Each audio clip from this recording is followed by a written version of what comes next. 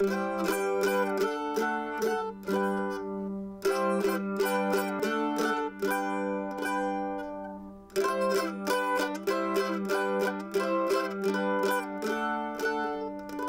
start with my testimonial again. 6 years ago, a little over 6 years ago, I was introduced to raw living foods lifestyle through Creative Health Institute. I feel healthier than I felt when I was in my 30s. So that's my raw testimonial, and if you've been around this as long as I have, it's just stereotypical. It's the things you hear all the time. If we think of our health like this Rubik's Cube, where we have our physical, mental, and emotional sides, well, if this is physically good, physically poor, if this is mentally good, mentally poor, etc., you see there's a lot of relationships here. And to really feel good, well, this would be like I feel good physically, mentally, but I don't feel good emotionally. The thing that a good diet does for us is standardizes one side of this cube, if you will. It guarantees that physically I feel good.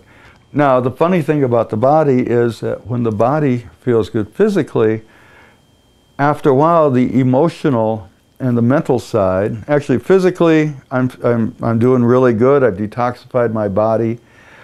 And my mental side starts working better. Why? Because my brain chemistry is better.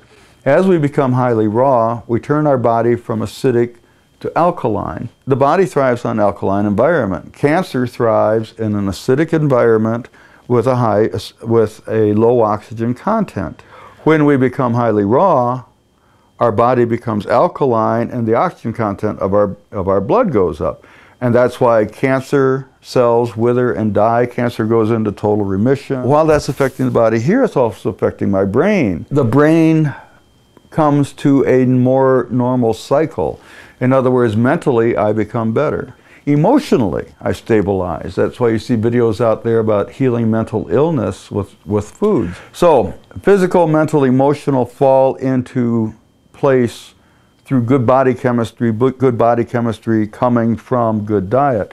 Now, consider that the body is truly made up of physical, mental, emotional, and spiritual components. That would be like a Rubik's Cube like this 16-sided Rubik's Cube. Physical, mental, emotional have put themselves together. Then the spiritual must fall into place. Spiritual.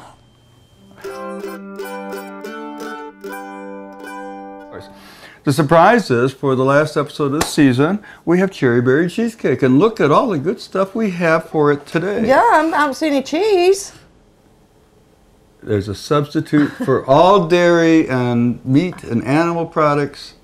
Okay, for every cooked food, there's a substitute. 3-layer cheesecake, cherry or berry cheesecake? Cherry berry cheesecake. Well, Jim, it's been a whole lot of fun this season putting 13 together weeks already, isn't that episodes amazing? Of Grassy Roots, and I hope our viewers have learned something and experimented a little bit and done some of your own research maybe on some of the things we've brought to you that maybe you've never heard about before. I know I have.